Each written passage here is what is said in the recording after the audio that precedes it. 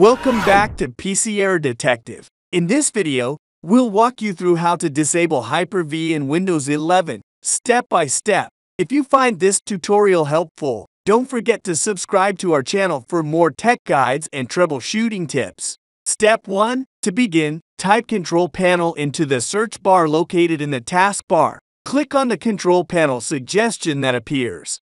Step 2. Next, within the Control Panel, locate and click on Programs. Step 3.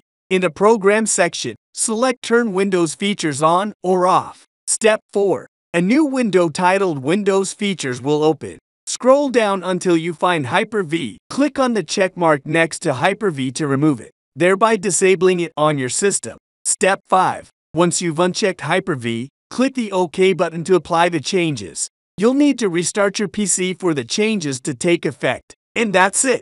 Thanks for watching and see you in the next video.